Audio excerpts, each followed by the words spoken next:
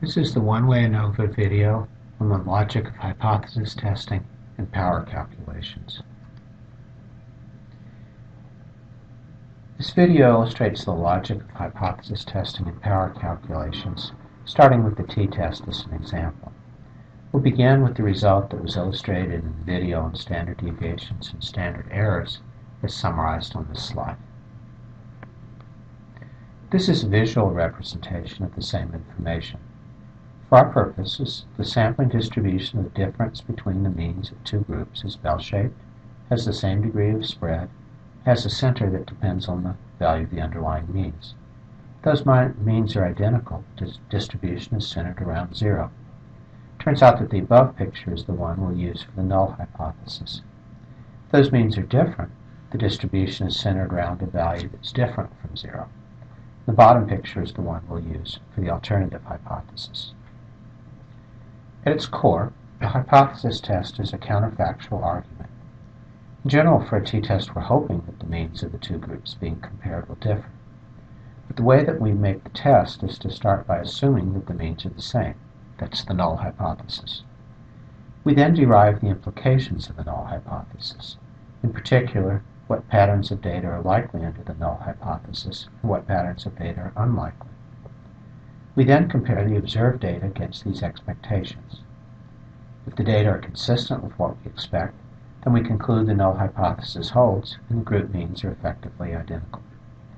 If the data are inconsistent with what we expect, then we conclude the group means are different. The remainder of this video adds details to this basic argument.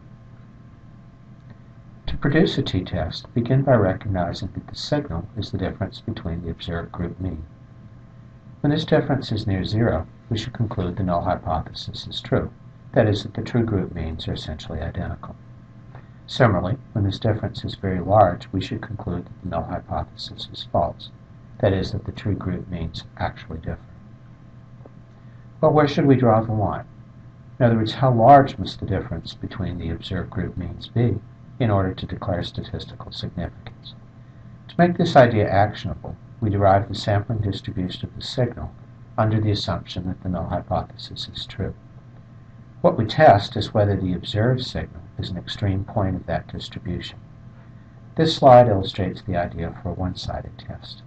The p-value is the shaded area. The z-statistic of 1.645, or equivalently a signal of 1.645 standard errors away from 0, generates a p-value of 0.05. This is the same illustration for a two-sided test and a p-value of 0.05. The 1.645 now becomes 1.96.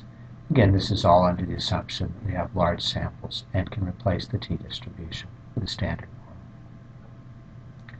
More formally, the menu for calculating a p-value is A. Decide on the test statistic, such as the difference between the group means. Derive its sampling distribution under the counterfactual assumption that the null hypothesis is true.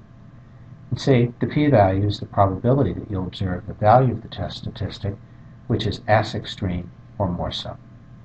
Statistical software such as R and SAS will make this calculation for you. Now considering power calculations.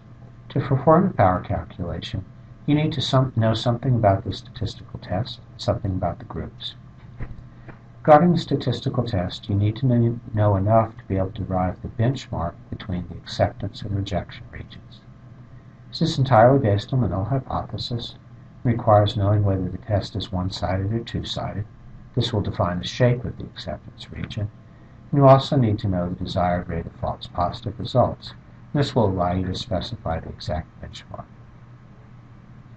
This slide illustrates the acceptance and rejection regions for a one-sided test with alpha equals 0.05. Once you've derived this benchmark, you're done with the null hypothesis. The final step is to derive the distribution of the test statistic under the alternative hypothesis. Pull in the benchmark that you've previously derived, say from the last slide, and thus derive the acceptance and rejection region. Statistical power is the area of the curve that falls within the rejection region. Please note that you'll have to specify how much the group means differ. How to make this specification is covered in another video. To extend this idea from the t-test to the one-way ANOVA, for the t-test, the quantities the investigator must specify are the two-group means and the standard deviation of the data within any of the study groups. For the one-way ANOVA, the investigator must now specify k-group means and also the relevant standard deviation. There is an alternative way to structure the power calculations, illustrated in this slide, which more easily generalizes to more complex designs, for example with multiple predictor variables. Here what the investigator does is to fill in the degrees of freedom and the proportion of variation explained for each of the rows of the ANOVA table. This creates something called the non-centrality parameter, derived in the next slide, which for our purposes can remain undefined. But anyway, the non-centrality parameter provides the final bit of information needed to calculate the power. This slide illustrates how the non-centrality parameter is calculated and also how it's used in the power calculation. There's no real need to focus on the details. Following the structure of the calculation is sufficient. This slide illustrates how the calculations would be modified for a comparison between just a pair of group means. What makes this approach easy to generalize is even if we add more predictors, even if the predictors have different scale of measurement, the ANOVA table is going to have essentially the same structure, and thus your power calculations will as well.